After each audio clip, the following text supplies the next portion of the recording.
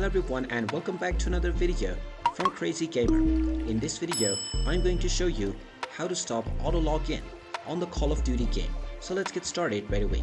Now, when you open up the Call of Duty game for the first time, the default screen that will appear after all of the game resources have been downloaded and updated is the homepage, which looks like this.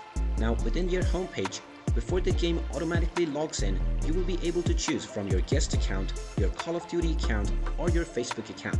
However, in case you don't find any of these options and your game logs in automatically to either your guest account or any of the other accounts, then in order to prevent this, you will need to tap on the repair option at the top right corner, and then you will find the delete latest update option. Just go ahead and tap on this, and then tap on executive repair. Once the latest updates have been deleted from your game, you will need to exit the game and open it back up once again. Now, this might take some time once you restart your game, but when the game is restarted, you will see this screen instead of being automatically logged in.